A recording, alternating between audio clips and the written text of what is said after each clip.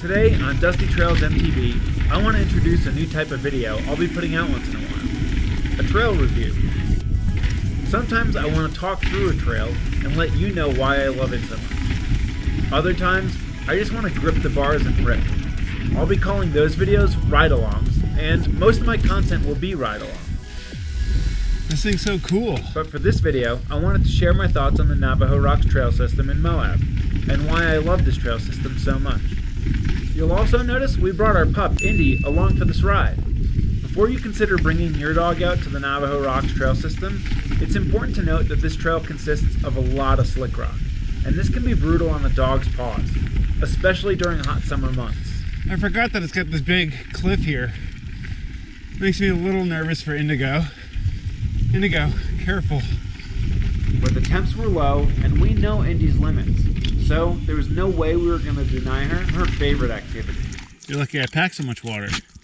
Oh, that's gross. Wonder how Indy's gonna like this. I'm sure she'll be fine. This thing's so cool. It feels off camber and you just feel like you're gonna slip, but it's pretty tacky. When most people think about Moab's trail systems, they think of rides like Porcupine Rim, Poison Spider, and the Portal Trail. And yeah, those are some of my favorite rides too, but it can be intimidating to click off your skis and jump straight into a technical trail system. Keep going, yeah, feather those pedals if you have to. And so, learning about the Navajo Rocks area really changed what a Moab trip looks like for me. Nice work. Nobody waits for Dusty.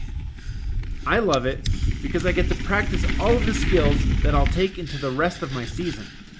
Short, technical climbs remind me of how I need to strike a balance between staying seated and coming out of the saddle just enough to maneuver the bike around tricky spots and gain that extra power.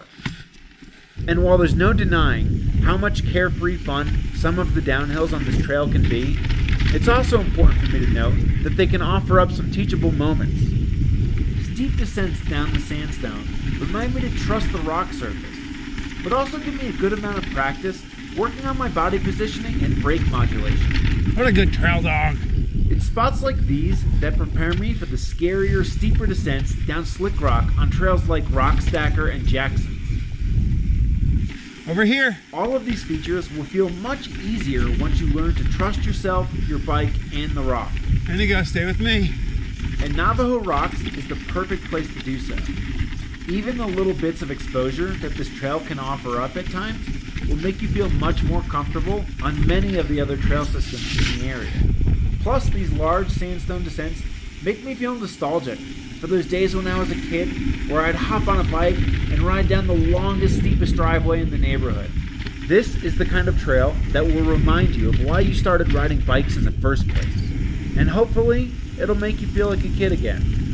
So yeah, if you're looking for a great intermediate trail system in Moab that will maximize your time on the bike instead of forcing you to look at every trail map as you try to figure out how to link trails at every intersection, check out Navajo Rocks. It's a simple ride that offers up lots of fun, flowy slick rock sections that will get the less experienced riders in your group excited about the sport, and will have just enough technical moves to prep you for a rowdier season ahead. Where does it go? No, I think it goes up this way. Whew. All right. We did it. Come here, high five. Good girl. Hannah, next. Yeah.